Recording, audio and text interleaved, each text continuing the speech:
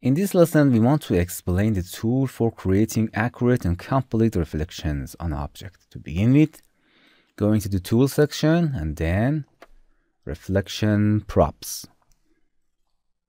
These tools are used to when you want the reflections created on objects to be well and completely applied.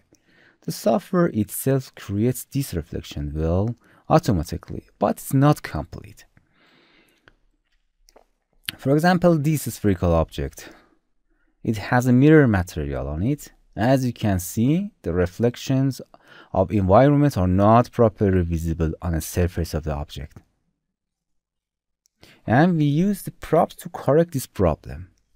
Use the sphere reflection props for objects that are a spherical shape. Easily click and drag and place it inside the scene. And try to place the object exactly in the middle of it. And now, as you can see, all the reflection of the environment are well visible on the surface. Okay. In the setting section, you can enable or disable it to see the effect. But for example, we bring this person closer to the surface and moving. The software itself updates the reflection as much as possible, but use the update for any reason that the reflection are not applied well by moving the object around the sphere.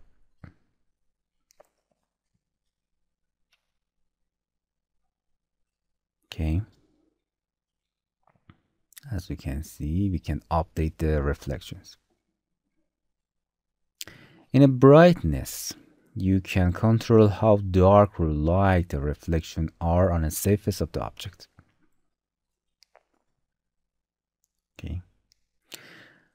Let's give another example to explain size. This mirror. Okay. We give it a box reflection props.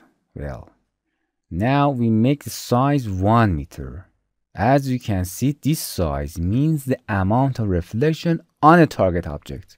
The reflection on the object are created only up to the border of this box, as you can see.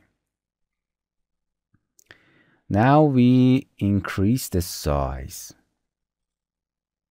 As you can see, the size of the reflections increases, which is unnormal. So you cannot use the props to correct the reflection on all objects of the scene. Try create a separate props for each object that is important to you. Just keep in mind that no matter how many objects are inside the props, the reflection will be corrected. Okay, we back the size to 1 meter. To explain the transition. The transition is to create a fade between the area where the full reflection are applied to the border of edge of the box, as you can see. When you change the size, it's fading a reflection to the border, which gently reduces the reflection to reach the margin of the box. And there is no transition option in the sphere mode. In the sphere mode, just we have size. And in the scene manager, you can click any props that you create in the scene. Hello, my friends. To continue these tutorials on YouTube, subscribe us, like us, and hit the bell icon. And now you will be alerted about all of the amazing videos that we release.